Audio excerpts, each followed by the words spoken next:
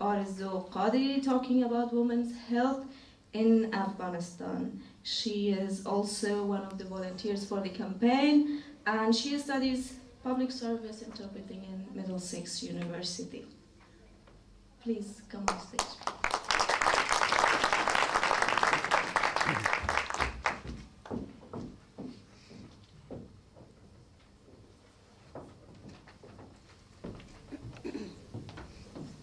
Thank you very much.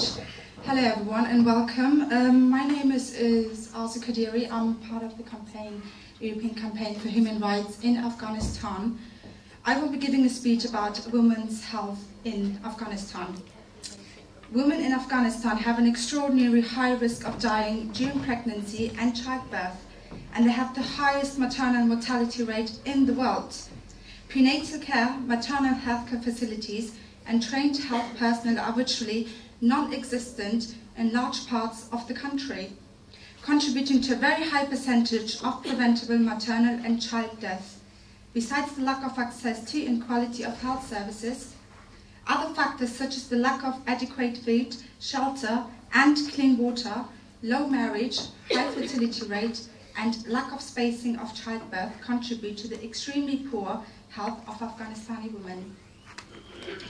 1 in 6 women will die from complications during pregnancy or childbirth.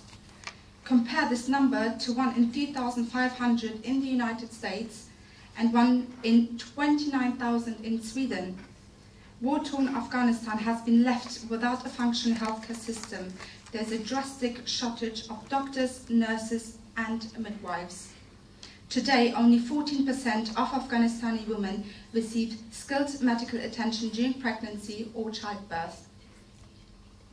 Death by internal bleeding or obstructed labor is a very real threat. Most women have never seen a doctor, and only a few have access to contraception. The root causes of the alarming health indicators in Afghanistan are poverty and the 3 decades of war, lack of rule of law that stalled economic and social progress and lead to the destruction of livelihoods and high levels of disability. This situation has had a particularly negative impact on the health and mortality of women and children. But there does not appear to be any evidence of deliberate gender-based discrimination within the health sector, the exception being the Taliban insisting on separate medical facilities for males and females, which increase the de facto differences in service provision to men and women. However, factors such as the prevailing poverty and lack of the health facilities and trained staff, along with the predominant tribal cultural attitudes related to Purdah norms, have had a devastating effect on women's reproductive health. A study in rural areas of Afghanistan concludes that the extraordinarily high number of deaths of women during pregnancy and childbirth are largely preventable. They are a direct consequence of the very young marriage age for women and girls. According to UNIFEM, 54% of girls under the age of 18 are married. Poor health, nutrition, too frequent childbearing, and virtually no access to gynecological and obstetrical services. Small anemic mothers with undeveloped pelvic bones are at greater risk of obstructed birth with devastating consequences for both mother and baby. And they may not withstand pregnancy or the usual blood loss during delivery. Other studies similarly point out that 40% of child death are due to the preventable causes of diarrhea and acute respiratory diseases.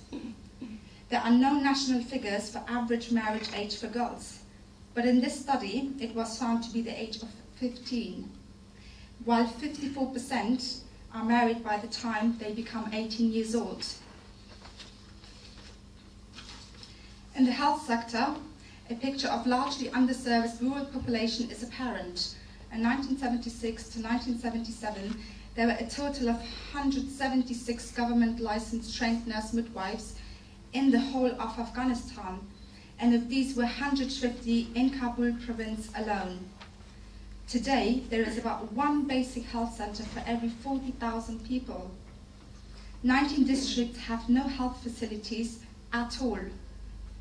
In 38% of the rural districts countrywide, the majority of people have no access to even the most rudimentary forms of healthcare. Therefore, patients tend to wait until their health becomes severe before they travel to medical centres. The uneven geographical distribution of health facilities is made even worse by the uneven distribution of female health workers. In 2002, after the collapse of the Taliban, there was one female nurse per 59,000 people in most provinces.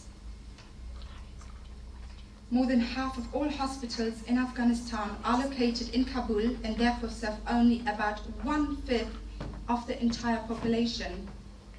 According to the World Health Organization, approximately 3,700 of the 3,900 physicians and 600 of the 990 midwives work in Kabul, leaving the remainder of the country with few trained healthcare professionals.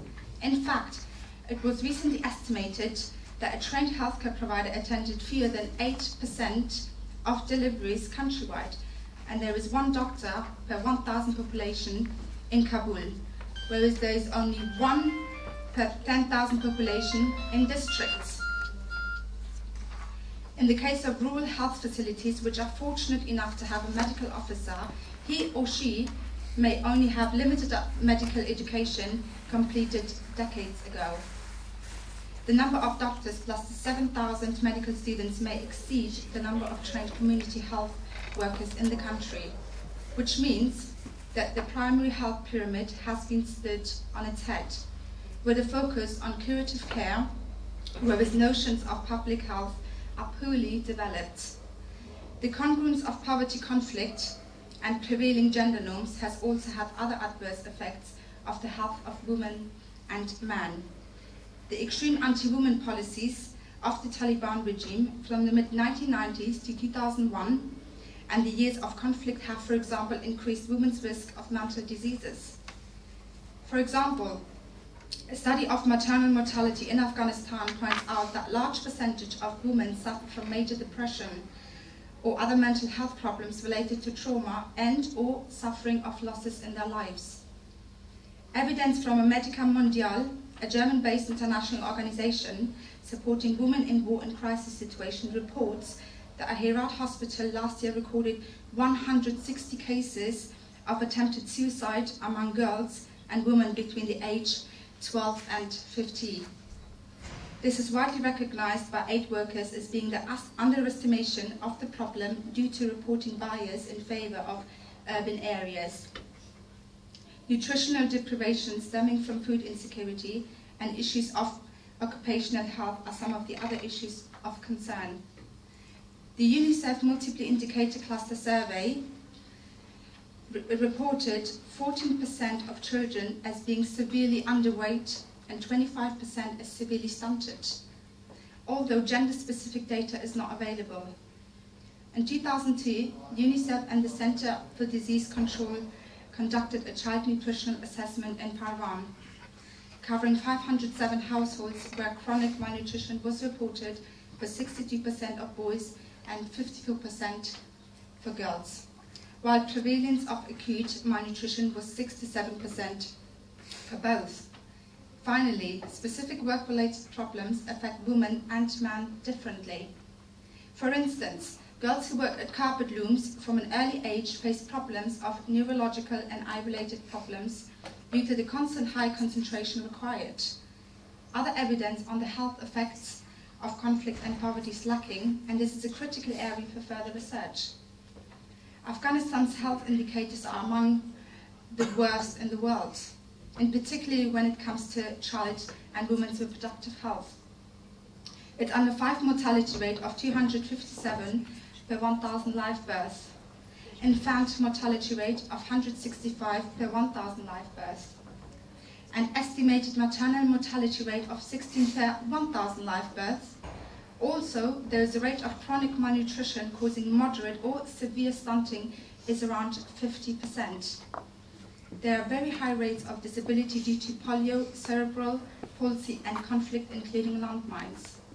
Recent surveys have revealed that almost half of all deaths among women of reproductive age are a result of pregnancy and childbirth.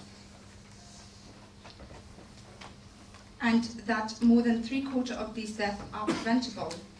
Among children, diarrhea, acute respiratory infections, and vaccine-preventable illnesses likely account for 60% of death. And among adults, tuberculosis results in an estimated 15,000 deaths per year, with 70% of detected cases as being among women. Life expectancy is estimated at 43 years.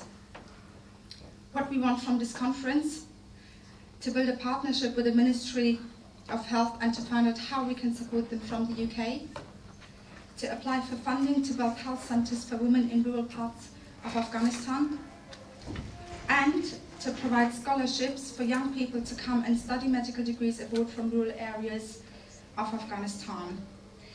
Finally, we must truly appreciate the very hard work carried out by Dr. Nassimi in helping the new arrivals understanding British values, way of life and culture. His efforts in providing educational activities and helping people integrate into both the Afghanistani community and British society is outstanding. I would therefore like you all to express your thanks to him for his efforts. Thank you for your attention.